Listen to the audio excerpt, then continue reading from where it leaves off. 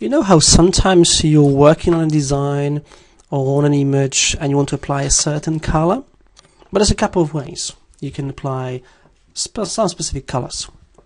One of them is the Adobe Color Picker.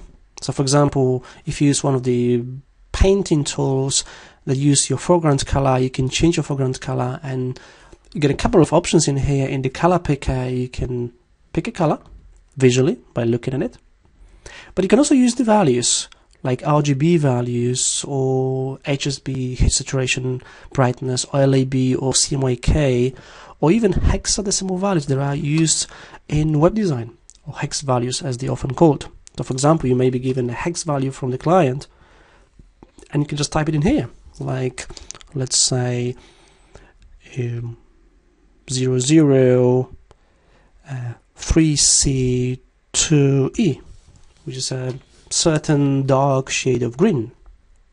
Okay. You can also use color libraries, so you can use Pantone colors, and there's lots of Pantone colors in here, the all libraries of Pantones. But what I want to show is another option with Kuler. I'm just going to click Picker and I'll cancel it. I'll go to the web browser to kuler.adobe.com.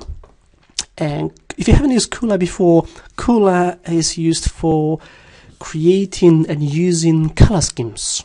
So sets of colors that go well within the design, for example, a website. So what you can do is you can look for something you like here on Kuler. You don't have to log in. Okay?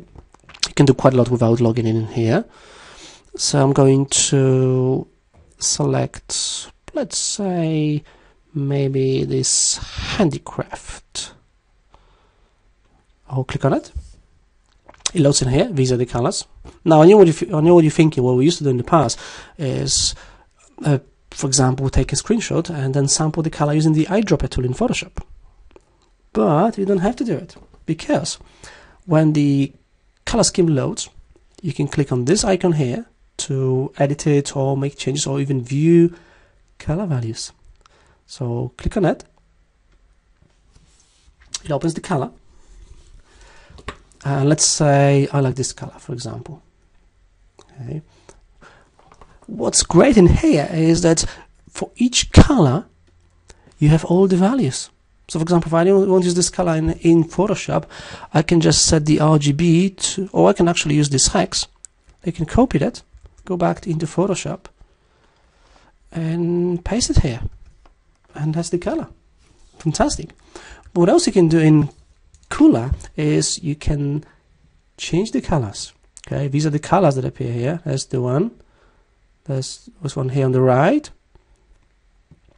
There's the one on the left. So for example, you can click and drag to change the color. Notice how the sliders are moving on the left hand side of the screen, because I'm changing the color.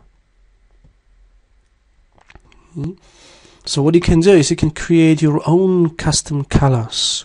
You can change these colors. You can also use these sliders here. Okay, you've got these values here that can also be changed. I could type in 41 instead of 43, for example. And if you sign in to Kuler with your Adobe ID, you can save this theme for later use. There's a save button here on the top. You can give it a name, you can add some tags and just save it. Okay. That's just a quick demonstration for you on Adobe Kuler. Great website and application as well from Adobe. Kuler.adobe.com. Hope you enjoyed it. Thank you for watching.